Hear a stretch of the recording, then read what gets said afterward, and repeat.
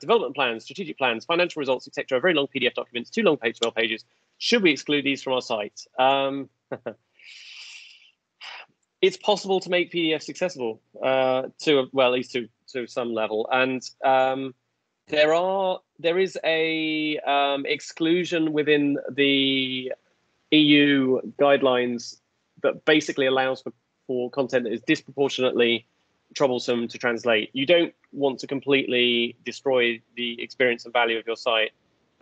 What you might have to do is put some of those on there, and in your accessibility guidelines, or possibly a disclaimer around them, say something like, please note these historical documents are not as yet available in, fully accessible PDFs or HTML form.